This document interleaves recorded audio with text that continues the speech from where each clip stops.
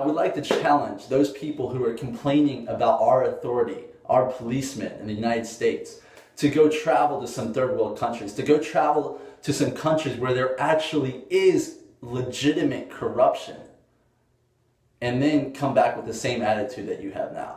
Most likely, the reason that you're having problems with the authority is probably because you're guilty of something. My brother, he's been thrown into the back of an 18-wheeler, stripped down butt naked and told, hey, if you don't give me money, if you don't give us money, we're going to take you to prison. In Mexico, that happened. When we were in Peru, we were walking through a farmer's market. A guy came up, took my sister-in-law Diana's necklace, yanked it right off her chest, and ran away. And the police officers came, and I was so scared to be in the police officer's presence. I was more worried about being in their presence than the thief himself.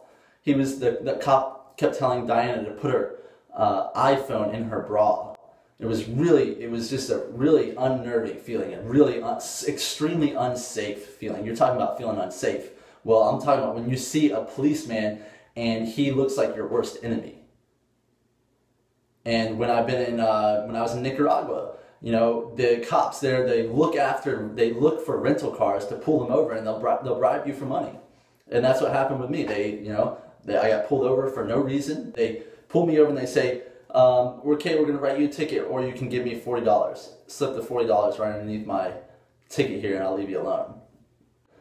I am so grateful for our authority, and I'm so grateful for the rules and regulations. Sure, I don't like paying taxes and all that stuff, but man, it all comes from an attitude of complaining, an attitude of blaming, an attitude of just ungratefulness.